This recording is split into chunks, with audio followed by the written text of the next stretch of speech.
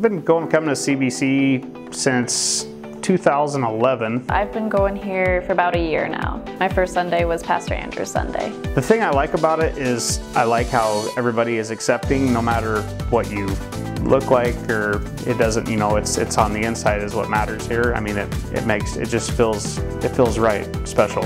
CBC is definitely a church that is passionate about reaching their hands into the community, and we are constantly looking for ways to be involved in other people's lives. I know I'm really glad I am a member, and like I said, I don't plan on changing anything. For me, worship has always been the thing that got me the closest to God. Music connects with me in a very spiritual, very deep way, and so being a part of the worship team is great because not only do I get to worship God, but I get to lead other people into worshiping God, and I get to watch them do it, and I think that's just a fabulous, fabulous opportunity.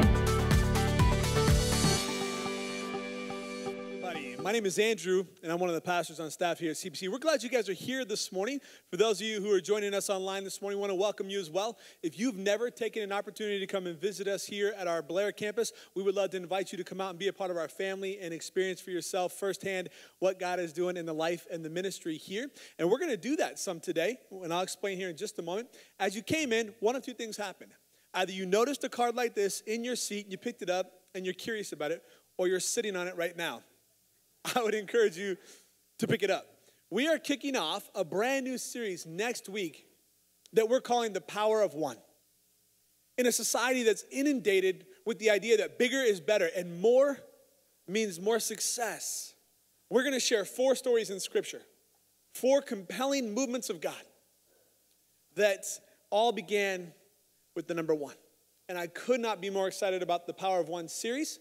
And I also could not be more inclined to encourage you to invite somebody to come with you. So please, don't just take this card and use it as a reminder that you place on your refrigerator. Let your wife do that for you. I would encourage all of you to take a card, if not the one in front of you. We got a collection of them in the back as well. And you can take these cards and use them as invitations to personally invite somebody to join you and be a part of our family next week as we kick off a brand new series that we're calling The Power of One. This is a time in our series or in our sermon or in our message as we gather that I would encourage you to pull out your Bibles and open to Acts chapter 2, 42 through 47. But today we're going to do a little bit different.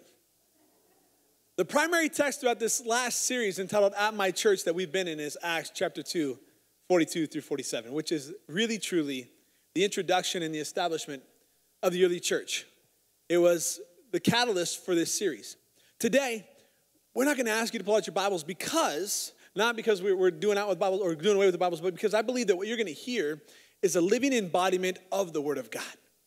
Every week I talk about how the more that we dive into the Word of God becomes active and alive in us, and it's still being written in our hearts today. I also believe that we have an obligation and an awesome privilege to live out the Word of God in our lives. And so today, you're going to hear testimonies. You're going to hear stories. You're going to hear experiences as a family of how we're seeing the Word of God lived out in our relationships, how we're seeing the Word of God move in our community and beyond. And so 7 weeks ago today, we started an At My Church series as we as a staff and leadership team wrestled for weeks and weeks and weeks about who we are, what we're doing, where we're going, and what matters most. And we talked over and over again about a mission and a vision and who we are as a church and what that means for us all. And what we quickly realized as we fasted and as we prayed and as we studied God's word together was that we didn't need to reinvent the wheel. We didn't need to come up with a fancy mission statement or a compelling vision statement because Jesus had taken all the guesswork out as the church for our mission and our vision. In Matthew 22, Jesus says, look, you got to love God with every fiber of your being and love your neighbor as yourself. That's our mission. That's collective mission. That's the collective mission of the church. And then as you look at the capital seats, the plural church, we looked at our vision and said, well, what's the vision of the church then? The vision of every church has to be Matthew 28, where we go make disciples of all nations, baptizing in the name of the Father, the Son, and the Holy Spirit, and raising up fully devoted followers of Jesus Christ. So then we began to ask the question amongst our staff and our leaders, if Jesus has given us our mission and our vision as a church and it's collective, then what makes us unique? And that's something that we were excited to wrestle with, because from the establishment of the early church, you don't have to look any further than the epistles or the letters written to the early churches that were establishing themselves to find out that though they had a common mission and a common vision that was a parallel across all of them, that they each had their own unique footprint, their own context, their own culture, and their own identity. So then we ask the question, what's our identity? What makes us unique? If we all have the same mission and vision, love God with every fiber of our being, love our neighbor as ourselves, and go make disciples and raise up fully devoted followers of Jesus, then what makes us unique? And what we all came to as we went away on a staff retreat and a leadership retreat and praying and fasting is that the Lord unified our hearts around the common existence.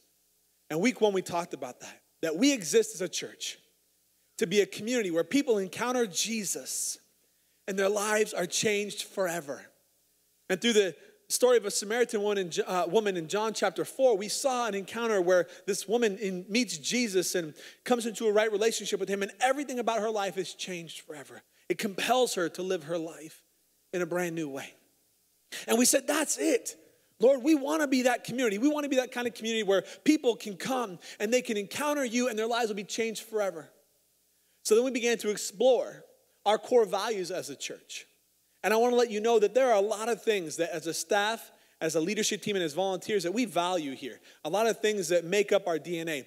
But we were able to boil it down to 4 key areas, 4 what we call our core 4. 4 core values that help drive the identity, the existence of who we are as a church. That if we're going to be a community where people encounter Jesus and their lives are changed forever, these are the 4 things that embody that. The first that we looked at during our second week in our series was that of gather. That at my church, we gather. And we looked at why we gather. That we gather for 3 reasons.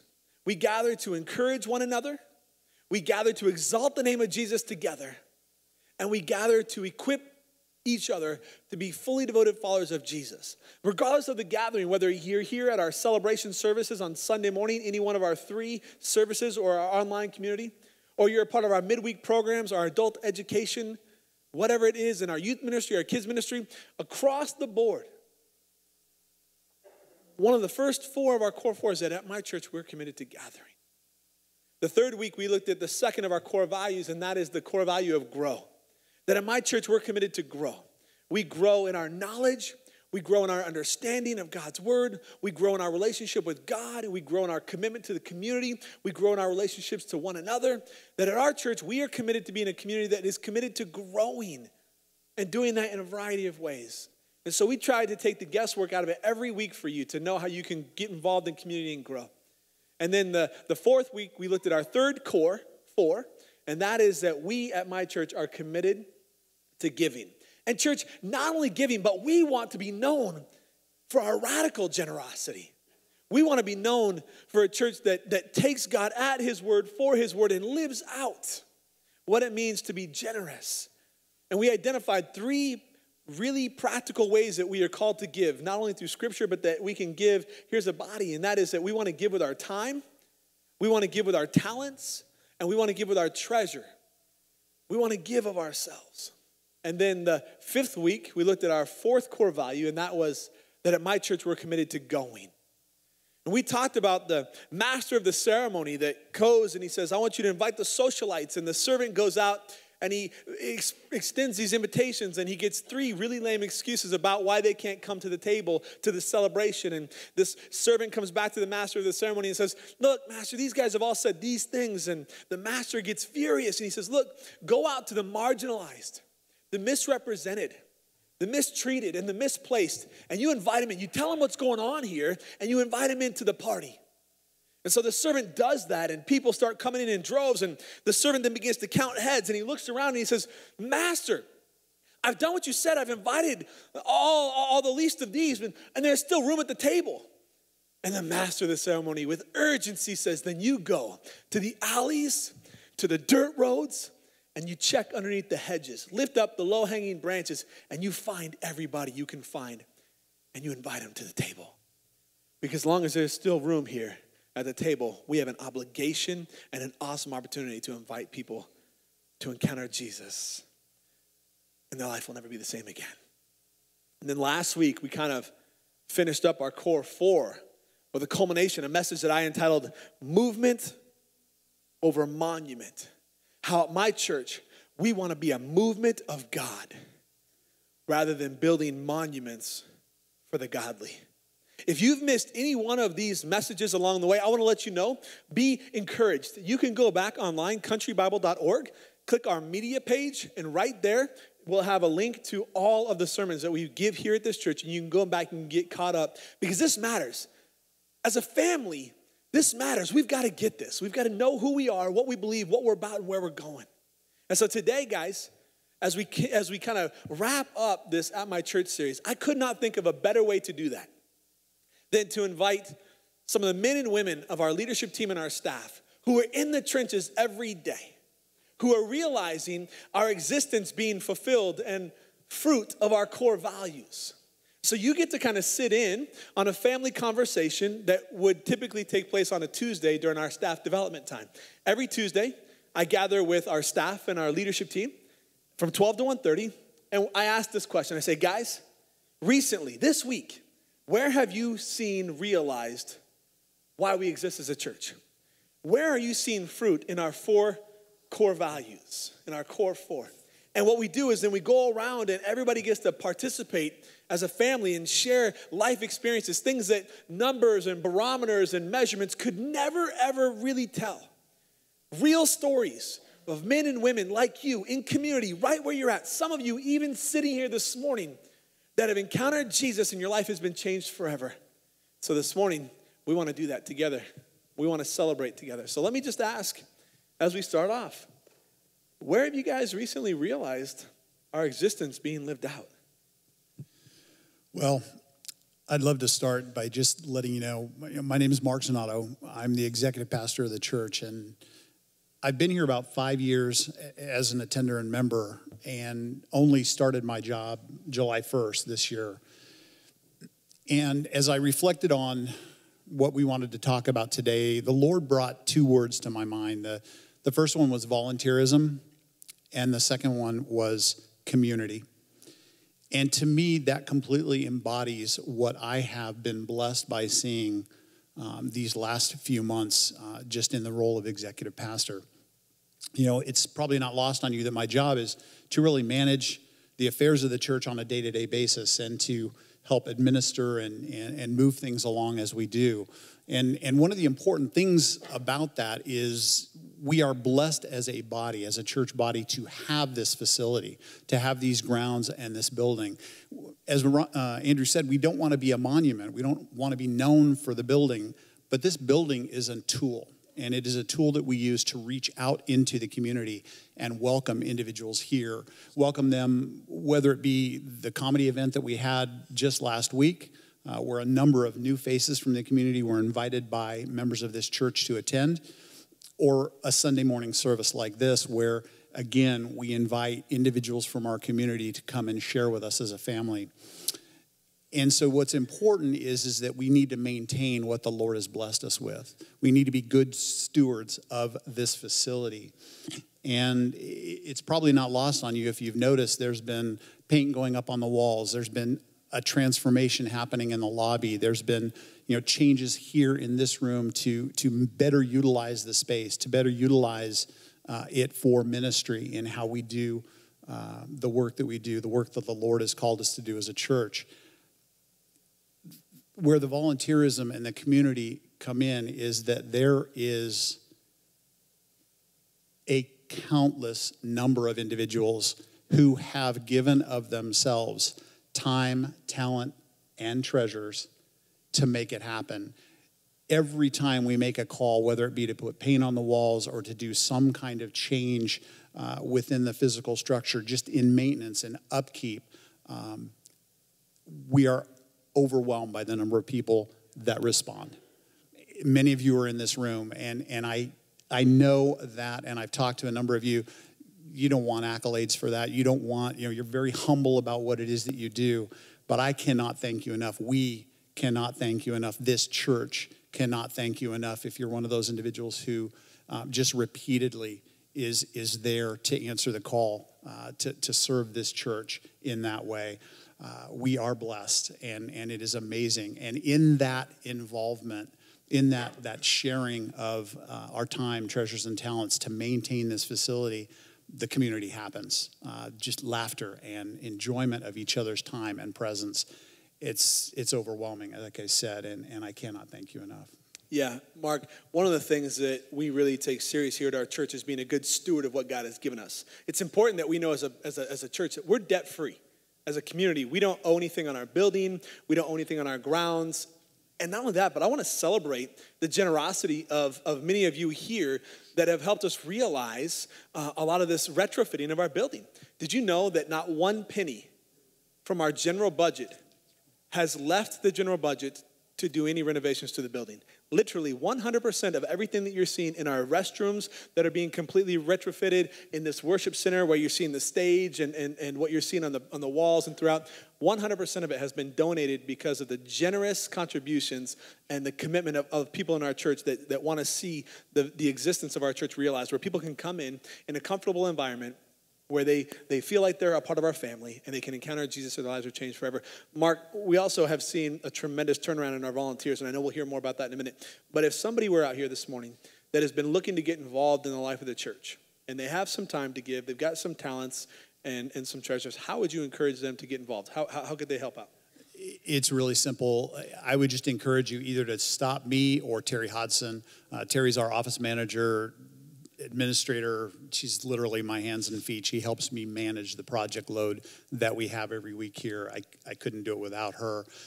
Please approach one of the two of us, call into the church, ask for us. We'd be more than happy to meet with you, talk about what it is that you're interested in, how you're interested in helping out, and get you connected. So that's great. Thanks, Mark. Who else would like to share about where we're seeing our existence realized and our core 4 lived out? Alex. Again, my name's Alex. I'm the worship pastor here at CBC. I just wanted to share a quick story of someone hearing the call that God put on their life to serve and answering that call. Again, we've been talking about our core 4, and one of those being giving through your time, your talent, and your treasures. And because I'm a part of the worship team, I get to serve with lots of people who have just a high level of talent that are able to give their time and their talent to serve God through worship, which has a huge benefit on our church as a whole. So from time to time, I get people who are interested in the worship team. And a number of weeks ago, a woman named Mary says to me that she was interested in playing piano, playing keyboard on our worship team. And I said, that would be awesome. Let's see if that's a good fit. So I kind of followed the usual protocol that I would, and I sent her an email with a couple songs to practice and learn at home. And we set up a time where we would meet on the stage here and go through those songs. And, that time came. We met here. We played through the 2 songs. She played through them almost perfectly. It went really well. And just kind of casually after we were done, I said, remind me again how long you've been playing the keyboard, how long you've been playing piano. And she said, just under a year. And so she had been, and I said, like, a year you've been taking like lessons, or a year, she said, no, I spent about the last year just teaching myself how to play the piano. I was at home, I had an interest, and in that 11 or so months, she came to a spot where she felt God tugging on her heart to get involved and serve at our church. And I said, what made you get involved? And she answered with this verse. It's Galatians chapter 1. Verse 10, it says, obviously, I'm not trying to win the approval of people, but of God. If pleasing people were my goal, I would not be Christ's servant. And then she said this, and this is a direct quote. She says, at some point, we need to step out of our comfort zone and be who God calls us to be. I'll say that again. At some point, we need to step out of our comfort zone and be who God calls us to be. So many of us may be sitting right here thinking, what is God calling me to be? What is an area that I might be able to serve in and give through my time, give through my talent at this church? And I can't help but think about the message last week where we thought about imagine if we all served of our time, with our time, our talents, our treasures, the impact that this church could have, the huge impact that our church could have on our our community, on our state, our country, the globally, the impact that we could have if we all answered that call like Mary did. Yeah, and a part of that, guys, I got a text message last night from Pastor Chris Harrison. He's our resident pastor in Houston, a good buddy of mine, and he just was checking in with us. Wanted to know how we were doing, how God was moving here, and wanted to continue to encourage us. And so because as a church, we take very serious our call as Christians in the face of calamity. We are sending work crews out there. We've got another crew getting ready to go here in the next week, I believe. 2 weeks that are going to go out there and do some work on the Hope House. And I know we're already working on a brand new trip in the next quarter probably, where there's going to be maybe the largest group yet to go out there. So if you're interested in getting involved and want to know more about how you can be the hands and feet to go and to use your giving to realize that, I would encourage you to see Lisa Wheeler all the way to my left, your right, and she would love to work with you to coordinate those schedules as well. But it's just another example of people who are stepping up and giving up their time, their treasures, and their talents and going out to make a difference. Who else would love to share how they're seeing God realizing our existence? Shannon. I can go ahead and share. I'm Shannon, and I am a part of the Connections team here at Country Bible. And I think that I get to have one of the best jobs here. I know that the others won't agree. Oh, Lisa doesn't agree. But I think that for us on the Connections team, it has just been a pleasure for us because we get to walk alongside people as we are building relationships with them, and they are coming to us and saying, I want to get involved, I want to get connected, but I don't really know what I'd be good at or what I should do. And so we get to start those conversations with them of talking about, well, what do you like to do? What are you passionate about? What kinds of things has God gifted you with? And what are the things that get you excited to serve others and to be involved? And as we do that, it's so fun to see the light bulb go on for them sometimes of, that's what it is. That's what God has for me. That's what I'd be good at. And then we get to just walk alongside and share that with them. And it's just a really exciting and really fun ministry to be a part of. And I was thinking about our greeter ministry. And in August, we had a kickoff where we got all of the greeters together. We had probably about 60 people that came to that. We were just blown away with the people that came out to just hear about what was going on in the greeting ministry, and people that were willing to sign up and take spots and just get involved.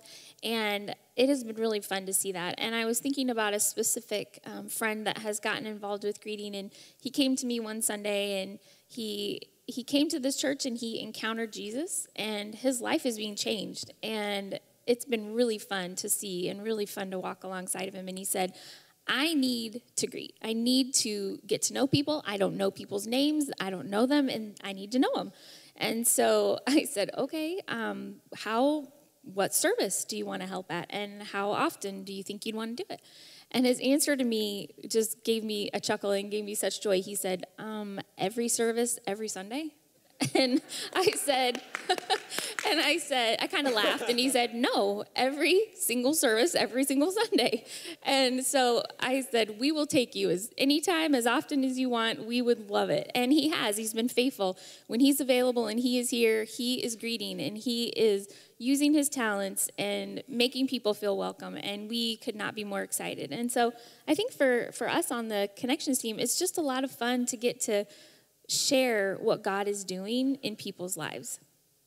That's awesome.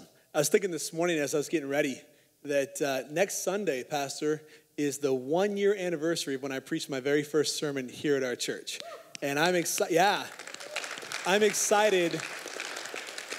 I'm excited about a lot of the really cool things God is doing in our church. And you're going to hear more really cool stories in a minute.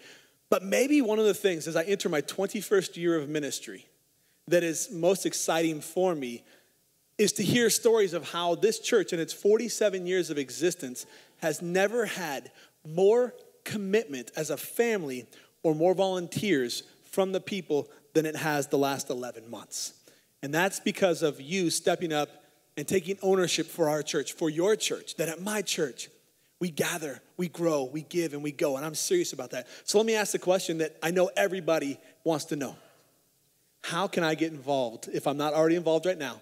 how can I get connected? And I want you to share two things. Number one, what is the Connections Ministry all about? The three things that you're committed to. And number two, how can my friends here get to know more about how to get involved? Okay. Well, the Connections Ministry, we are here to help people connect to God, to connect to other people, and to connect to the church in those three ways. And there's a few different ways you can do that. The cards that are in the backs of the chairs are a great way.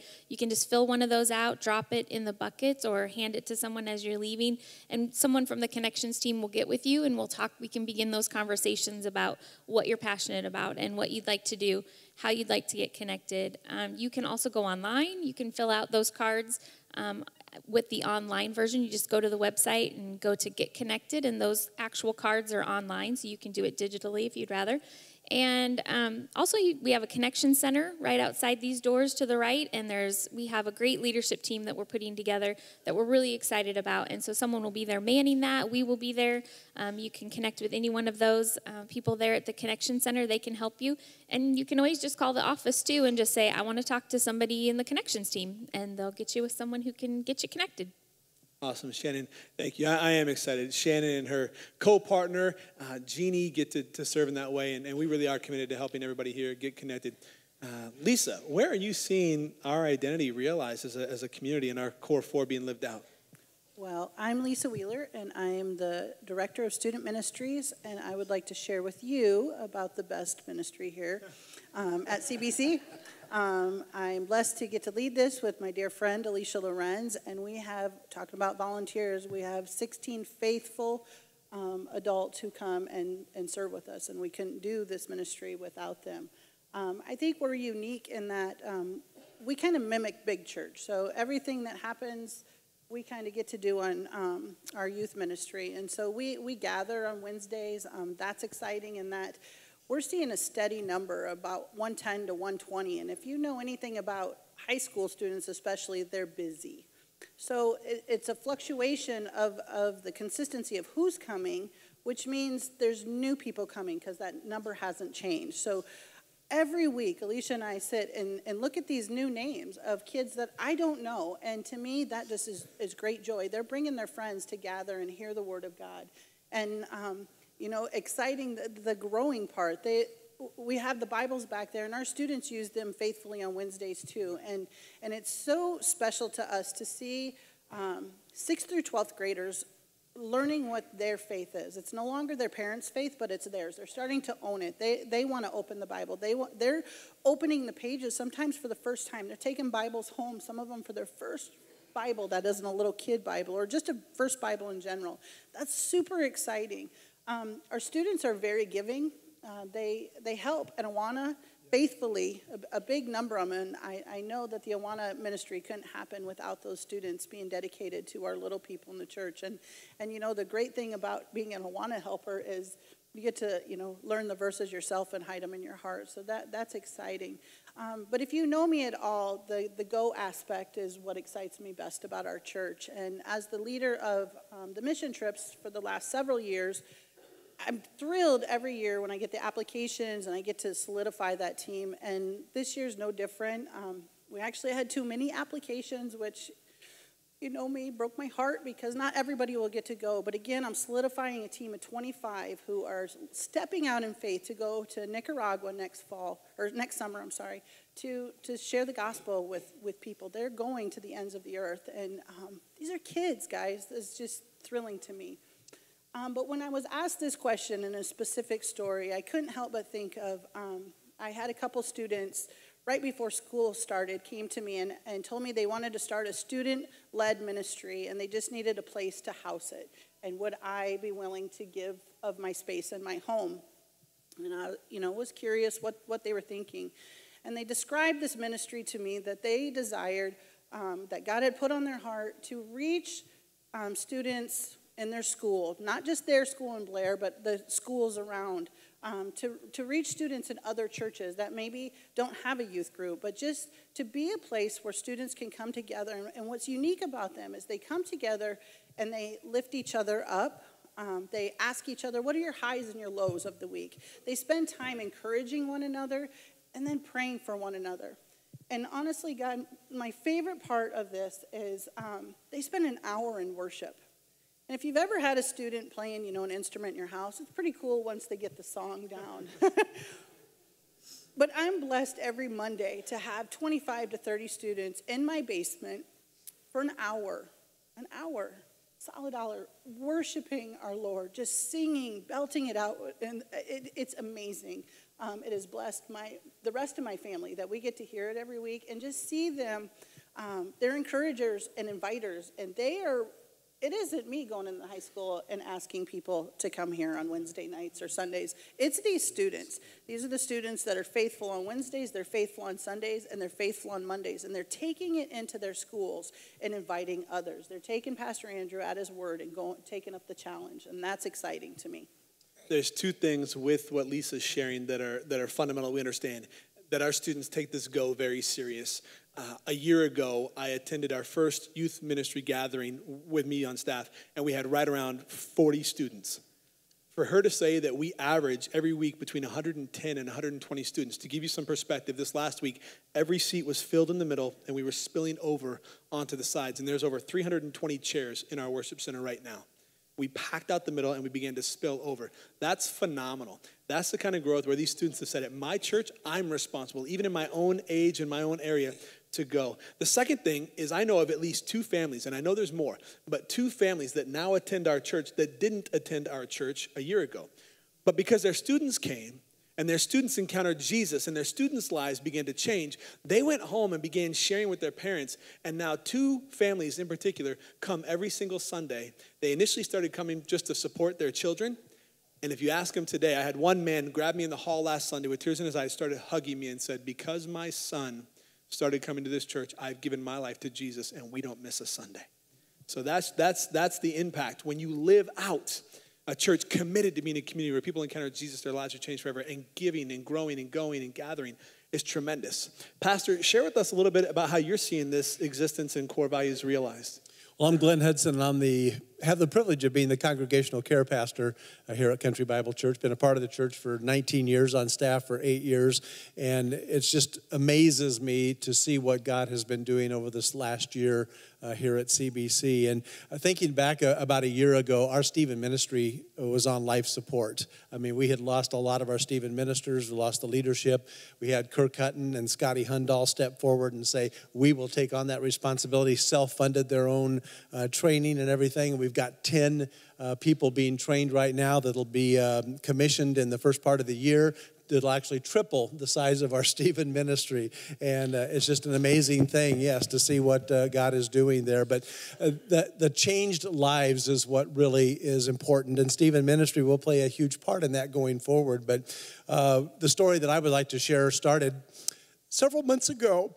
And early one morning, while it was still dark outside, my cell phone goes off, and I answered the phone, and the voice on the other end obviously was clearly distraught and said, Pastor Glenn, can I come to your house right now and talk to you? And I said, well, absolutely.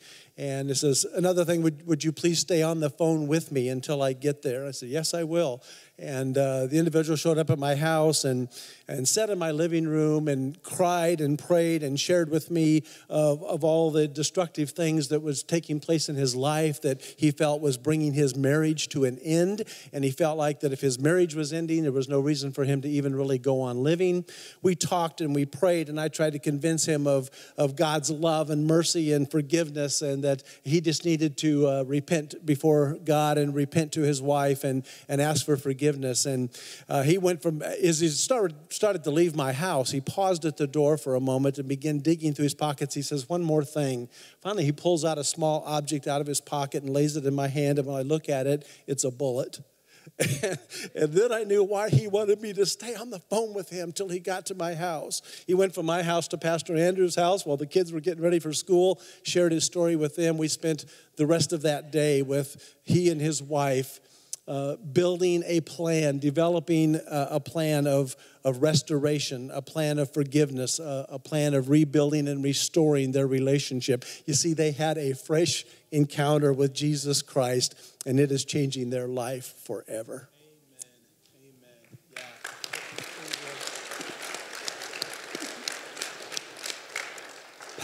Pastor's right. That was an incredible story of a modern day miracle where all the statistics would show that this family was doomed and that this life was over, as was testified right here. I got to meet with this couple, and we continue to meet with them and journey with them. And today, you wouldn't even know. They are pillars in our church and committed to seeing others' lives encountering Jesus and changed. And this individual asked us to hold on to the bullet, and we kept it in my office. Remember that? It was a .40 caliber bullet. We kept it right on my shelf. And this individual said, hey, listen, one day I'm going to come back, I'm going to grab that, and it's going to be a testimony of how God saved my life.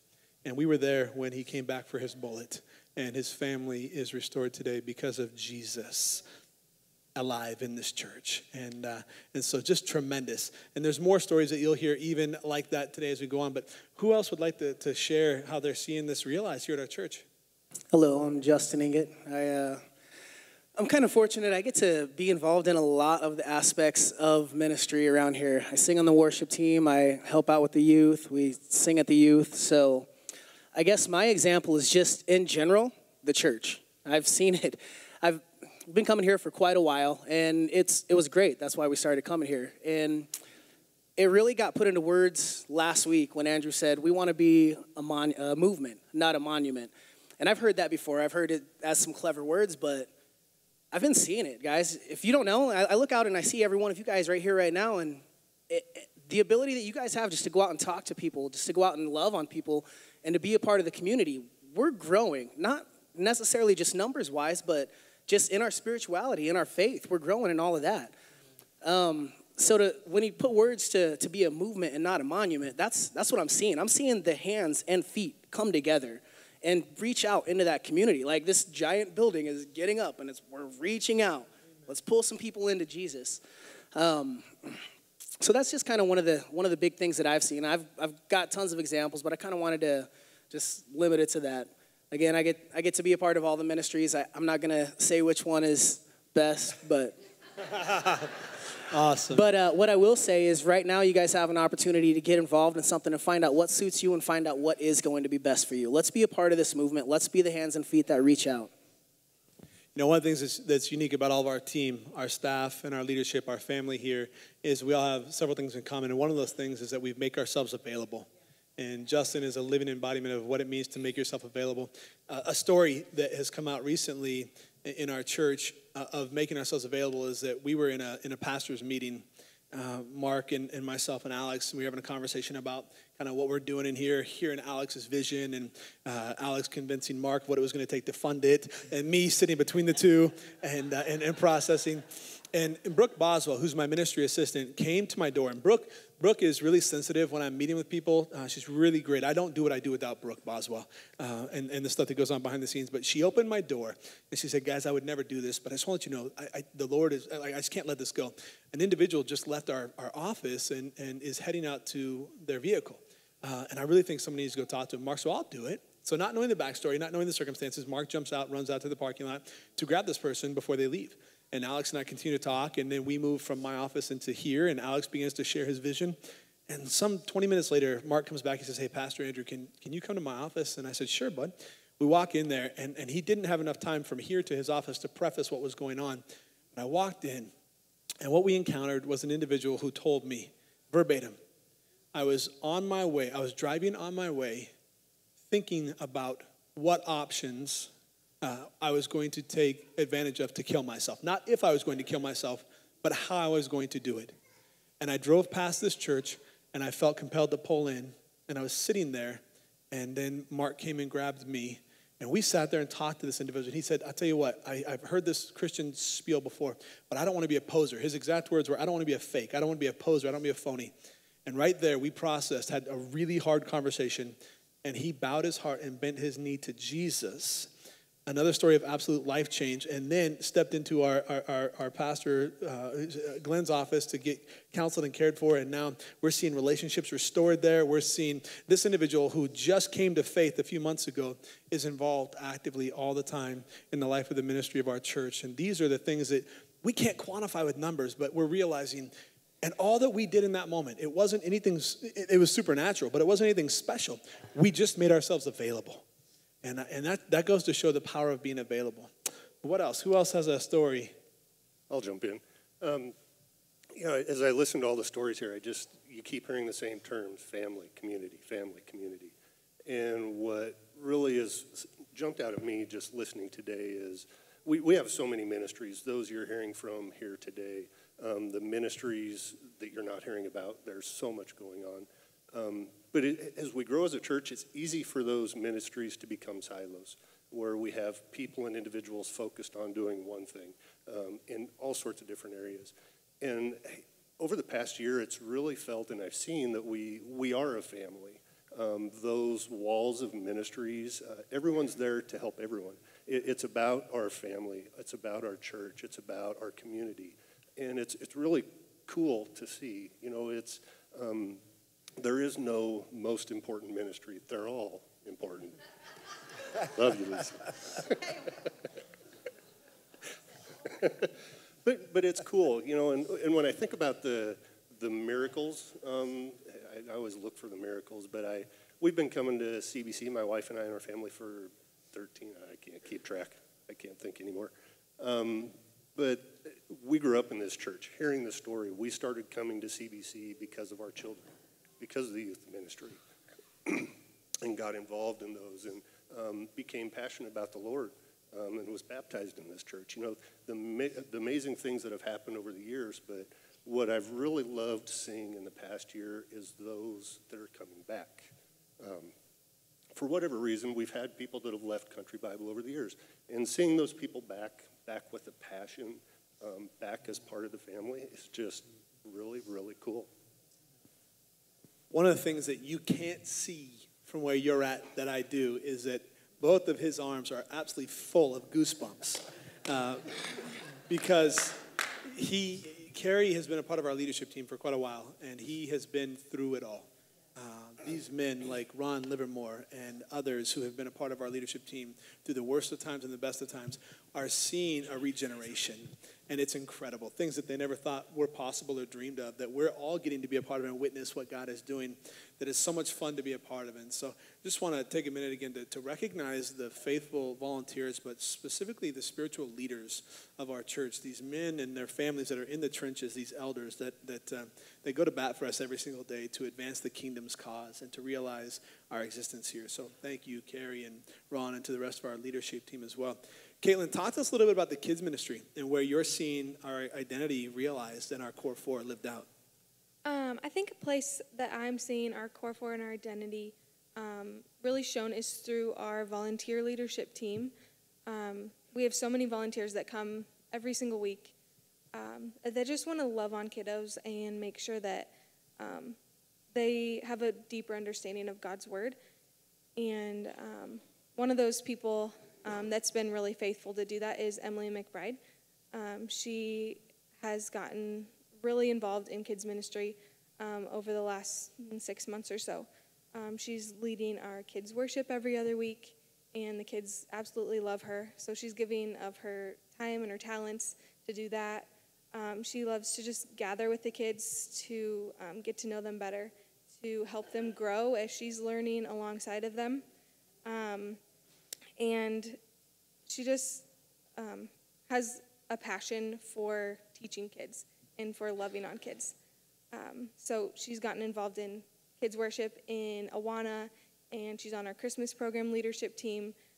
So she's all in, and we are so thankful for all our volunteers that we have. So. Yeah, and Caitlin knows all too well what they're seeing realized in their children's ministry. A year ago, you guys had, 25 to 30 students on a Sunday. And now you guys are anywhere between 80 and 130 every single week. And so we're seeing the student ministries not only increase, but the children's ministries. And that's made possible because of you. Because of volunteers like you who said, I'm not great with mowing lawns. My wife doesn't let me around yard tools. I'm not great with preaching and teaching. I'm not a musician. But I tell you what, I'm really goofy and fun and love kids, and I'm all in. I'm all in, and not that you have to be goofy to be with kids. I mean, that's my experience. I'm goofy, and I have lots of kids. But we're seeing our children, and for me, I have 6 kids, 5 who are still in the house, and they all have friends in the neighborhood, and so our house becomes a melting pot of kids from our community, and I love to see them exchange stories about what God is doing, and maybe they're doing it because it's the pastor's house, but they're in my refrigerator eating my food as they're doing it, so I don't know. But they're exchanging stories about what's going on and what they're learning and the songs they're learning and all that. So thank you to you guys who make our children's ministry possible and make for the first time, maybe ever, but in a very long time, the children's ministry has not had to scramble to schedule people last minute because they have enough volunteers. They still want plenty more. They want more. They want plenty more. Don't get me wrong, but it's been amazing. Ron Livermore, I'd love to hear how you are seeing our existence realized and our core 4 come to fruition. Well, first of all, I think Andrew just put me here in the middle to fill a seat because it was an empty seat here. But no, I guess through all this, I started coming to CBC, I think in 1979. And of course, I was drugged here by my wife. I didn't want to be here. But she has a way of convincing me of things. And anyway, we started coming, and we've been coming ever since. But I guess what I've been seeing and how all this fits in, if I ramble a little bit, just bear with me. But I kind of want to speak to the fathers in the crowd. And whenever I talk about families, their fathers and mothers, and then their kids, I get a little choked up. But when I was first coming here, and they asked me, it was a few years after that, to be a deacon. I said, well, I don't think I'm qualified, but if you need some help, I'll do it. And as the years go by, they say, well, would you consider being an elder? And I said, well, I don't think I'm qualified, but thought about it, prayed about it, got some counsel, and they said, that maybe you should try that. So I did. I guess what I'm saying through that is it's nothing about me. Is through that, your kids and grandkids are going to get involved in something, whether it's sports, whether it's other good things or some bad things, whatever it might be. But I'm just hoping that and thinking that through when I made that decision to volunteer, that had some effect on my family. And what else would you rather have your kids involved in? Since that time, I've got 2 sons, and one of them has been involved in the church for a long time. Went on many mission trips. This last one he went on to. He helps with the IT around here. He's out here building stuff. He's here all the time. My other son has been on several mission trips. My wife is involved in MOPS, and this is not a bragging thing. Believe me, it's just hoping that if you would get involved, what your sons and daughters would see of getting involved and in helping out. And sitting beside me is my daughter-in-law, and what she does. Caitlin's my granddaughter. She's involved, works here, and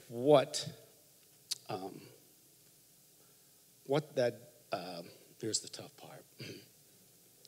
What that has done for me personally, and all the things that they have done, and all the friends that have volunteered.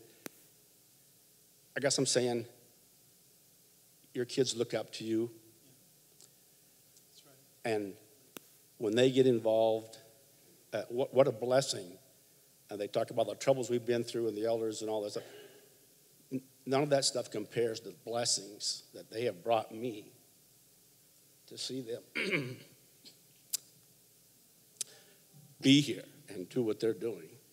And I know your kids and family can do the same thing. So I guess I'm rattling about myself a lot, but it's not that. It's what they've done for the church, and how proud I am of them. And all these people up here have been here for 35 years, and as Andrew said, the volunteers are just coming out of the woodwork. But see, they're the ones getting the blessings. So that's what I see, and just thank you for listening to me ramble. Yeah. Hey, that's awesome. two really important things that came out of that. Number one, you started coming in 1979. I was born in 78. Just put that in your lap. But the second thing that really I hope you heard in what Ron just shared, which is that we're a family. And as is the case with every family, there's a legacy. There's a legacy. I'm a father of 6, and I'm very aware of my legacy in my family. And we're very intentional about how we live our lives and raise our children because of that legacy. We're a family. You're my brothers and sisters in Christ. And we need to be very aware about our legacy of being a community where people encounter Jesus and their lives are changed forever, and where we are committed to gathering, giving, growing, and going. You know, last week I asked you to think about it. I said, imagine if we took God at his word. Imagine if we really gathered as a community, if we really gathered to encourage one another and to exalt the name of Jesus collectively and to equip the believers so that we could become fully devoted followers of Jesus.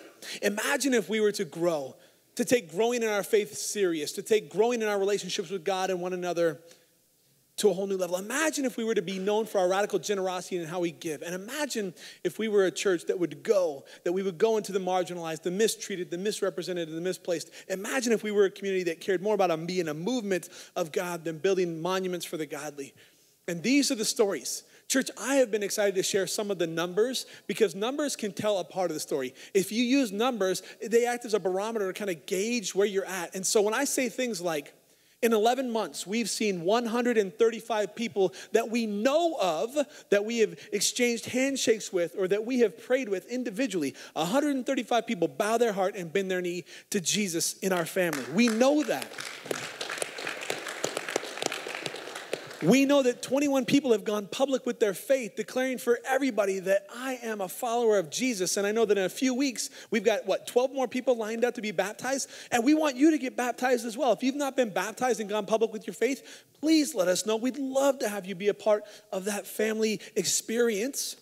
We've given out over 450 Bibles. It's close to 500 Bibles that we've given out now over the last 11 months. And these are amazing things.